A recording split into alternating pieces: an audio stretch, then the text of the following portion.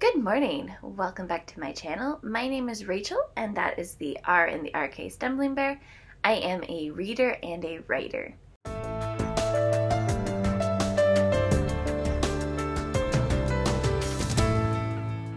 It is that time again.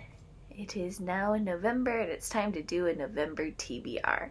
So first up, as part of my TBR, I am planning to do Nanowrimo again. If you don't know what that is, Nanowrimo stands for National Novel Writing Month, and in the month of November you try to write 50,000 words of a novel. The idea is that you're trying to write a new draft. However, the rules have really relaxed. It's more important that you're writing. How I have always been told is just have fun and attempt it, because at the end of the month you've still written more words than you would have if you had decided not to write at all. So that is my goal. So that changes my reading focus, because when I am more heavily writing, I like to write first. And I normally write in the morning and then read in the evening. That's my normal schedule.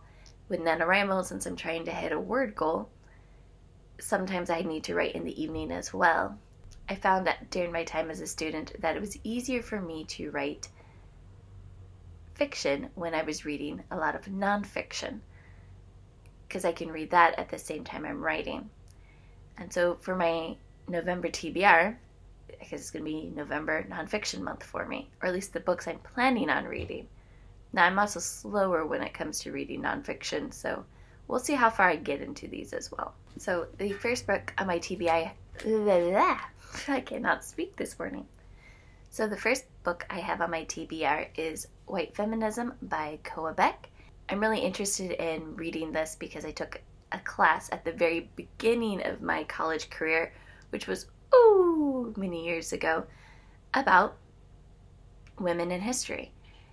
And that's where I was taught the definition of feminist is someone who wants equal rights for women and men. And I want to stress the someone. So you can be non-binary and a feminist. You can be male and a feminist. It does, being a feminist does not mean you have to be a woman. And with that definition, for me, that meant not only gender, all genders should be equal, but all races should be equal. And what I mean by equal is everyone has the same rights and opportunities. Now, that's obviously not the world we live in, so that's one reason I'm really interested in reading this book, to fill in the gaps in the history that I know, and to just become better acquainted so I can be a better person overall. Which also leads me into my next one, which is Stamped by Jason Reynolds and Ibram Kendi. And this is about anti-racism. I've been waiting a long time to get this book because it's been very popular, especially with the events of the past couple of years. This book shouldn't have had to become popular because people are dying. It should be popular because we want to be better people. But I have been waiting to read this, and I'm hoping to get to it in this month. And then if I somehow manage to read both of those, like I said, I am slow when it comes to nonfiction. I want to finish Digging for Richard III.